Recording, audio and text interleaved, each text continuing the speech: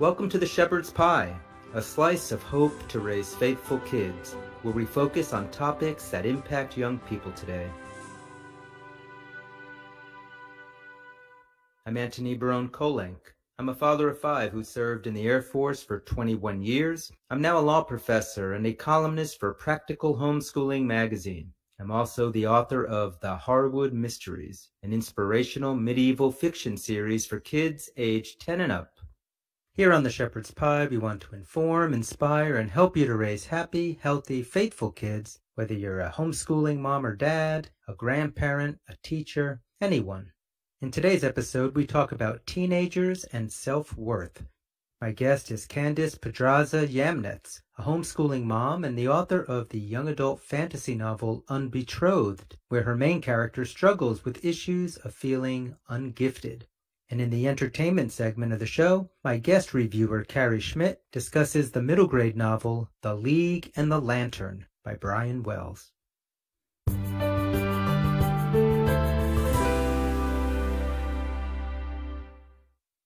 You know, we hear a lot about self-worth with our kids and teenagers especially, how they struggle to find their identities, to determine what gifts God has given to them, to embrace who they are as a person. I remember even myself growing up, that was always an issue, and having kids, you see it. They search for their identity, trying to figure out, why am I here? And what is my worth? Do I have any special gifts? Those themes are often mentioned in books for young adults and teenagers today. It's a theme that I really bring up in my Harwood Mysteries books. Even though we have medieval teenagers there, they're looking at that age-old question, what does God want from my life? Am I special? Do I have my own unique self-worth? And how do we as adults interacting with them now talk about those issues? How can we relate to them in such a way where they can think about those matters and be open to some self-reflection on it? Well, I find that writing fiction and reading fiction is a wonderful way to connect with them. And that's why I'm so excited in our interview segment to talk with Candice Pedraza Yamnitz about her Unbetrothed novel, where her main character really struggles with that exact issue.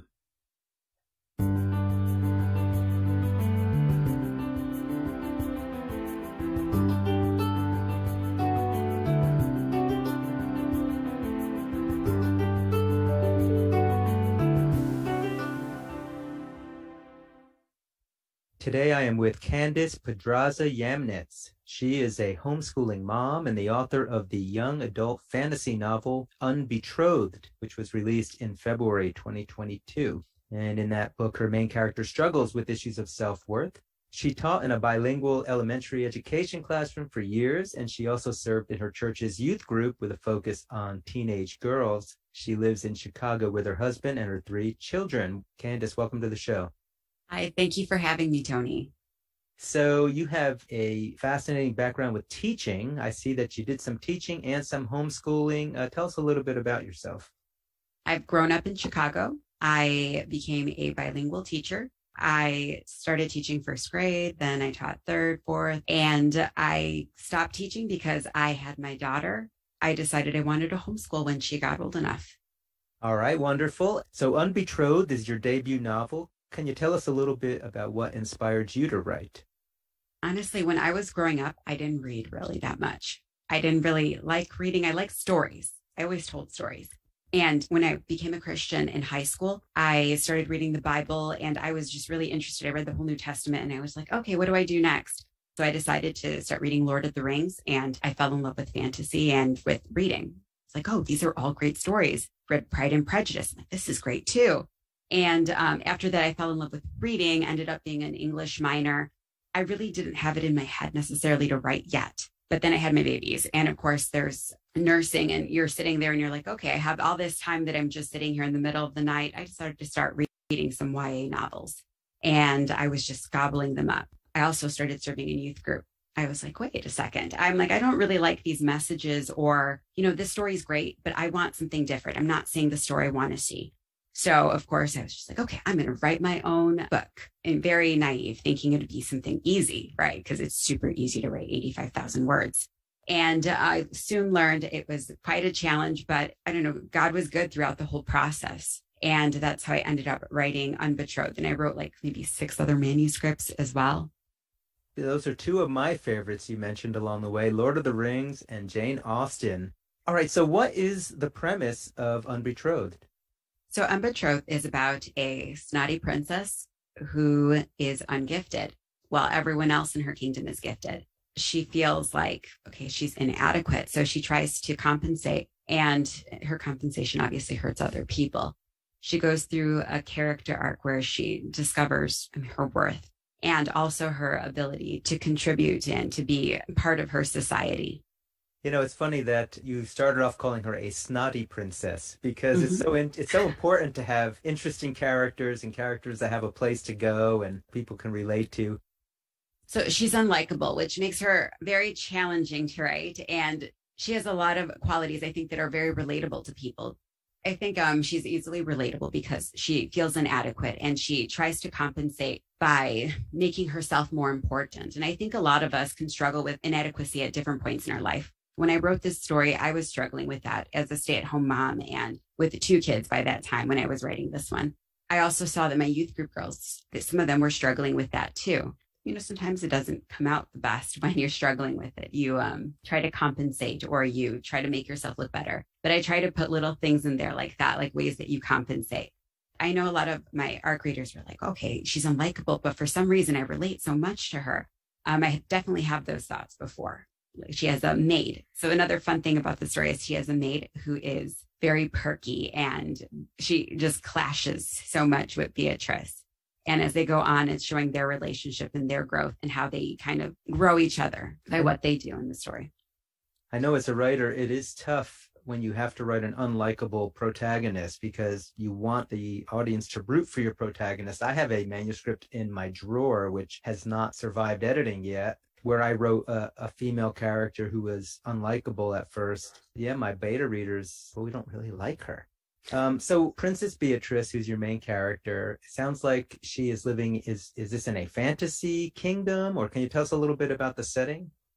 Yes, it's tropical, it's fantasy. There's castles, kingdoms. I came up with this whole history in my head, and then I typed out half of it, which when I say half of it, I mean there's probably 80,000 words, like background knowledge written for this book. I kind of wanted it to be in its own world. I didn't want to write it in the real world. And I wanted something that wasn't necessarily medieval because I've read medieval and I love them, absolutely love them. But I wanted it to have like a Spanish flair because I'm Hispanic and I like different portions of our culture. And I'm like, that would be kind of cool to have it in there. Just, and it'd be different too. I had a lot of fun with it. And also I have there being the ancient one who's in the story who gives them their gift. And this is probably the only part of the story that's allegorical, which is the portion where there's the ancient one, he gives them their gifts. There's a person who it goes through. And as she's going through the story, those gifts are meant to be for the kingdom and for the benefit. And she's supposed to use them for that, but she doesn't have one, or she feels she doesn't have one. And I felt like that so many times. I'm like, what gift did God give me? And like, how can I be actually like giving to the church in this way? And that part, I think, was probably the only allegorical part. And it's kind of interwoven into the setting. You know, it sounds like Disney stole part of your idea for their latest movie, Encanto. Did you see that? I have not seen Encanto, and my husband and I joke around about it. That's why I laugh. What do you hope that teens will take away from this story? I hope that they take away that their self-worth isn't in what they do. It isn't in how nice they are. It isn't in how beautiful they are. It isn't anything of how they look. It's already there. God gave it to them. He made them in their mother's womb. He made them exactly the way they are for whatever reason. And they have everything they need, honestly, for their worth. It's just there and it's inerrant. So actually, I was doing a little bit of more research on it just because I'm like, okay, I'm just making sure that I am spot on and this is biblical. And I've done research on it and everything. And everything that I'm seeing is like our worth should be found in God, in our relationship to God. And as I'm going through scripture, I see that he talks about the sparrows and the lilies of the field. And he's like, aren't we worth more than that? I see that we can do anything through him. I mean, he's given us everything, like our gifts and the things that he wanted to make. He made us exactly the way we are. And he is going to use us in that way, and he'll strengthen us when we need it. So I hope that when girls come out reading this, they're like, okay, I can relate to this, and I could relate that God will give me the gifts when I need them. And are you able to take those types of passages and somehow translate them into your world building that you've done with this ancient one and all that? when I talked to readers, a lot of them did pick that up. Some people didn't. And, I made a story to be fun. I hope it was fun. I mean, I see other people, they said they've enjoyed it and they felt like they went on a little adventure with me. They went to the waterfalls, had fun climbing them and everything. So I wanted it to be fun and also share a message. And some people seem to pick up on it right away. Other people, they don't necessarily pick up on it. And I think that's fine either way. But I wanted something that was good for Christians, teens to read and to enjoy and hopefully to get the message. And if they don't get the message, I hope they had a fun adventure with seeds planted. Now, you've worked a lot with youth, and so you've probably seen some of these self-worth issues up close and personal. Can you talk a little bit about how you see our current generation and where are they struggling with self-worth? I think that they're like, do we fit in this crowd or that crowd? Why do I feel off inside? And I feel like with self-worth, if we go back to the Bible and we go back to that, we're human. God made us. We're human. We're made in his image. That's the basis. And I mean, I think even in a secular crowd, they can notice that self-worth is just, you have to have that down, that you have worth, you are human, you have worth. And now we can get to self-esteem, which is the way that we're interpreting our worth, the way that we are thinking and perceiving it and feeling it. Now, self-esteem, you can go up and down and whatnot. But if we have the self-worth portion and the truth in our head and it is set in stone, it's easier to get back to what we need to go. I see it in our generation, they're finding worth in different crowds, maybe crowds that, as parents were just like, okay, I don't want them in that crowd, but that crowd is giving them identity. I'm hoping that in our generation that we'll be able to go back to the Bible and see that we have the truth, and the truth is very important. And it's important that we get our foundation and worth from there. It's so interesting you talk about identity because I think you're right, and especially now, this whole identity push, I mean, I guess it's always been part of the teenage experience, but now in the age of social media, it just seems like the need to have to hook into particular groups seems stronger even than when I remember when I was a kid. Are you seeing that in your teens that you work with? Well, I see that they can't necessarily leave their school crowd. Compared to before, when I went home, I was home. I didn't have to worry about what people are saying in front of everyone else at home. But right now, when students come home, they have Instagram, TikTok, Snapchat. Things can get spread around and more easily, and they can't necessarily leave that social crowd anymore. There's no break from it. Are you able to take any of that kind of an issue with identity? I mean, how do you translate that into Princess Beatrice and her life? Do you have any examples from your story of some instances where Princess Beatrice sort of has to deal with these self-worth issues? Well, at the beginning of the story, you see first the scene where she's a little girl and she doesn't receive her gift, and it's just completely heartbreaking. And then she moves on when she's older and she's terrible towards her maid. And she's sitting there struggling with, like, I don't want to go through with trying to find a person to betroth. I want to have choices and whatnot. So through that whole process, you can see that other people, when they're speaking against her and saying, oh, she's ungifted and she's unbetrothed, how she's handling that. And she's not handling it very well. And she thinks she needs this one thing. So she's kind of obsessing over this one thing, but she's like too scared to go out for it. That's how I handle it. Just that feeling of not being wanted and not being good enough. You've mentioned the Bible a few times. You've mentioned your faith. How are you able to work scripture into the story here? So, I mean, I have her praying, and it's with the Ancient One. And at some point in the story, in the middle, she's praying again. And this is finally when she is finally humbling herself. Like, okay, fine. I realize that I'm kind of messed up here. I think that's a very Christian thing. So, I mean, that's where it works in that I am a Christian. I'm writing this. The lessons they're meant to be for a Christian crowd. But I'm like, I also wanted it to be enjoyable for a non-Christian crowd, that they can read it and maybe they'll see the Christian aspects of it. Maybe they won't. And I also don't want to preach to people. Like, I think that's like another thing that's big. You don't want to preach. You want to tell a fun story and people to gather like, okay, this is what she means by that. Okay, I can see myself there. So that's how I work it in as best as I can. Obviously, it's imperfect because I'm imperfect, but I tried my best. I was prayerful. I know God's opened doors for me, and he continues to open doors for me to keep on creating art that's for him and through him, because it was prayerfully done, and it's as best as I can as a human. No, I think you're right. By setting it in the fantasy world, and you mentioned Tolkien and The Lord of the Rings, I mean, Tolkien denied that he put specifically Christian messages into those books, but anybody who's a Christian and reads the books can't help but see, how his worldview, his faith view just poured into the setting that he created. So that is a nice thing that you can do with fantasy. Now, my books are in medieval England, set at a Benedictine abbey, so I can't get around the religion in my books, but in a fantasy book, you can set this up, and you're right. I think that a non-Christian crowd, although you said you've written it for Christians, I can see no reason why a non-Christian audience wouldn't enjoy it just as much. Definitely. With Lord of the Rings, I completely agree with that too. And I can see where he's coming from, because I felt the same way. I was like, okay, I think anyone could open up and read this book and think, okay, this is great. This is a fun story. But at the same time, you can't necessarily take yourself out of the story completely. I mean, I'm the author. Everything's through my interpretation of the characters. So obviously my voice will include some of that in there. Right, right. So what is your advice for parents of teenagers especially, and youth leaders who work with teenagers? How do they deal with these self-worth issues when they start seeing symptoms of them when they're dealing with these young people? Continue to pour truth. I mean, there's no magic pill. You can't shake a person out of their different stages in life, but you can continue to speak truth in their life and point them to the Bible and get other Christians around you. I mean, we're a family, so get other Christians around you to help pour into their lives and to mentor them.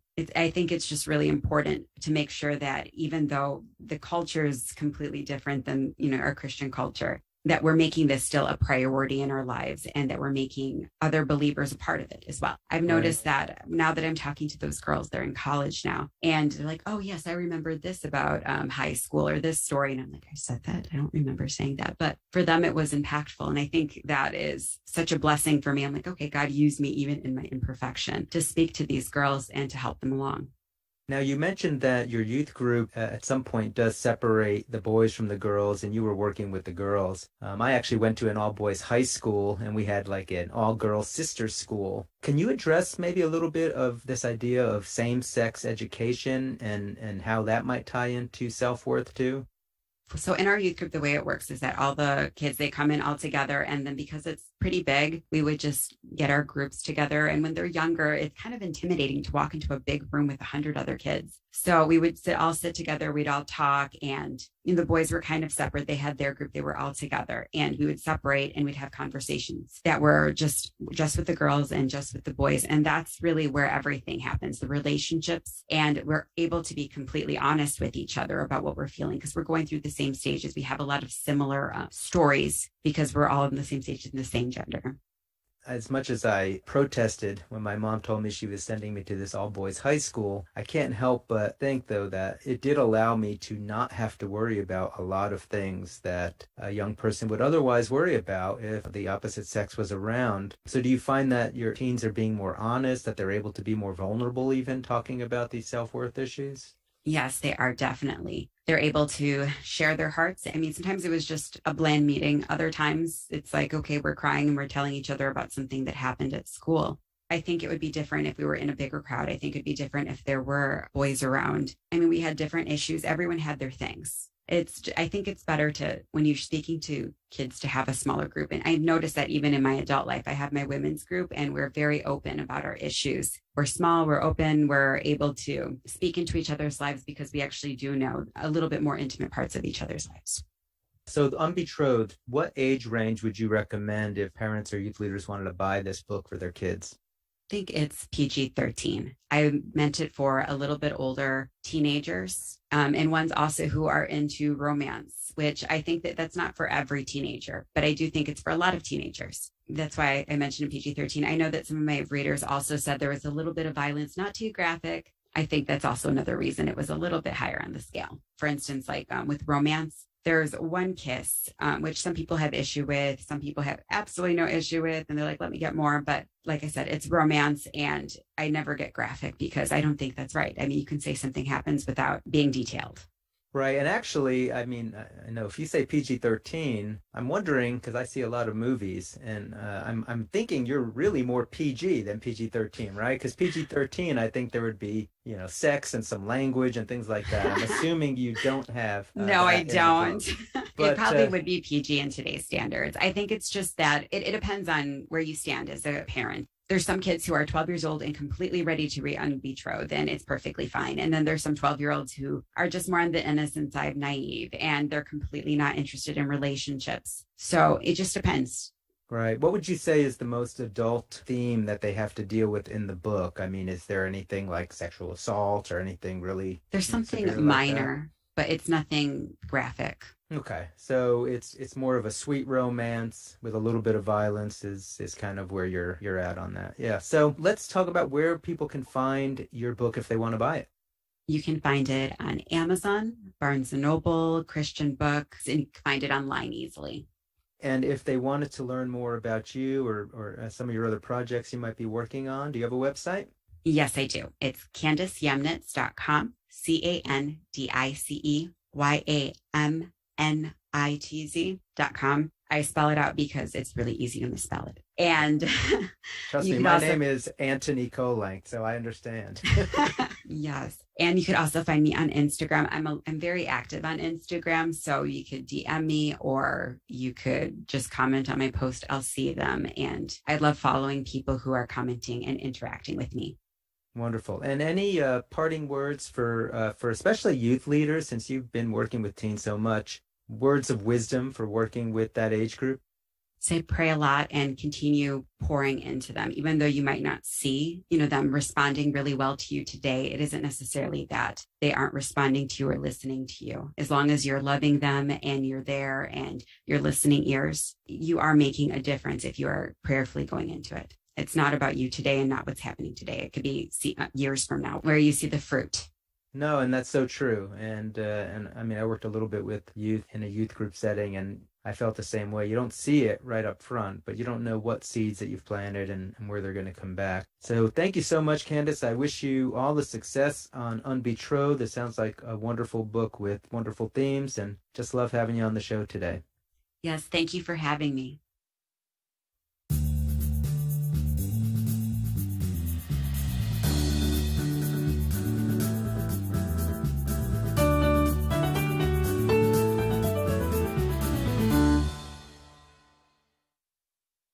All right, I am thrilled to have with me today Carrie Schmidt as a guest reviewer. Carrie is the founder of the blog readingismysuperpower.org and also the co-founder of Just Read Publicity Tours. She does frequent book reviews. She's an avid reader, lives in Georgia with her husband, Eric, and she loves to come on the show and tell us about new and exciting books to read. Carrie, welcome back to the Shepherd's Pie.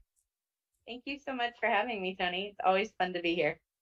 So I understand you brought us a middle grade book today, The League and the Lantern by Brian Wells. Tell us a little bit about that book. The League and the Lantern is so much fun.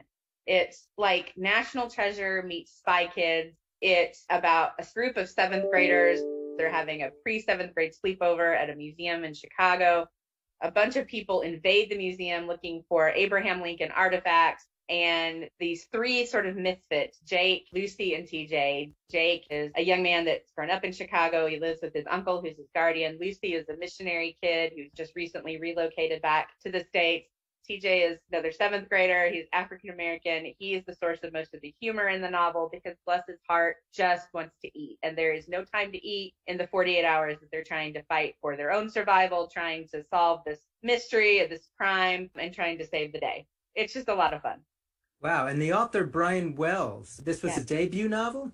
It was his debut novel. He was, I guess still is, a TV producer. And he was just wanting something adventurous for his children to read that would be like movie level quality, something that he would want to put on the screen. He released it and it's done really well. There's been 2 other books. I believe they're now on audiobook as well. I loved this book as an adult. Haven't been a seventh grader in quite some time. My husband, I gave it to him to read when I was done. He was giggling through the whole thing. I know I keep saying this, but it's just so much fun. It really is. All right. So, yeah, it sounds fun if you've got sort of National Treasure meets Spy Kids. Kids love those kind of books. Now, the characters are all going into the 7th grade, I understand. And is that about the right audience for reading it, too? I'd say so. Yeah. 6th, 7th, 8th grade. Like I said, I enjoyed it as an adult. So it's a good thing for families to read together, I think.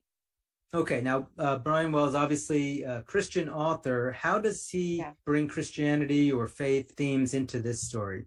Right. So it's very subtle. There are a lot of Bible verses kind of scattered throughout the story, but they end up more as clues to what's going on around them, this battle of good versus evil that they're trying to figure out who the good guys are, who the bad guys are, why these people were after Abraham Lincoln hat and gloves in the museum. It's also about using the gifts that you have. Jake, Lucy, and Ty have different gifts. So they all have these great gifts that they've been given. And while they think that they're misfits, they consider themselves misfits, they really have what it takes. They're stronger than they think, and their gifts are used to help others. Jake was really good at putting facts together and remembering history. TJ has a hyper memory, so he comes in very handy when they need to know what's going on and what's happened already and faces. And Lucy is great at martial arts, which Jake and TJ find out accidentally when they run into her in the dark museum. So they both suffer a little bit for that. So is that idea of the gifts that God has given us and using the gifts that we have, is that part of the theme that he weaves into the story? Yeah, absolutely. And again, it's very subtle. Just it's something to talk about, with your kids when you're done reading it. It's very much a theme that plays into the bigger events that are going on. Great. So what did you really love about this book? It's a great blend of humor, of history, mystery, adventure. It's just got everything. It's just really, really well written. Great. And nothing in there that parents of a middle schooler would be worried about? Other than these 3 7th graders going from Chicago to Springfield by themselves in the middle of the night, escaping bad guys. No, don't try this at home. Disclaimer, maybe.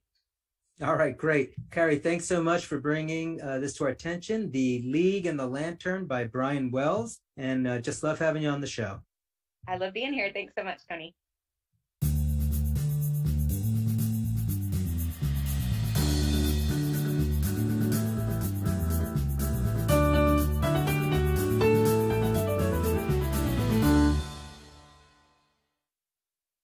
That's all the time we have for the show today. We spoke with Candice Pedraza Yamnitz, author of the novel Unbetrothed and the issue of self-worth in teenagers. And in the entertainment segment, Carrie Schmidt reviewed the middle grade novel The League and the Lantern by Brian Wells. Again, this is Antony Barone Kolenc, and this has been The Shepherd's Pie. If any of you listening today have a question for me or a topic you'd like to have us cover on the show, please drop me a line on my website at antonykolenc.com. That's AntonyKolenc.com. Also, if you visit my website, you can learn more about my historical fiction series for kids, The Harwood Mysteries. I'll end as always with my wife's favorite scripture quote from Romans 8:28. We know that all things work for good for those who love God, who are called according to his purpose. May the Lord bless and keep you this week.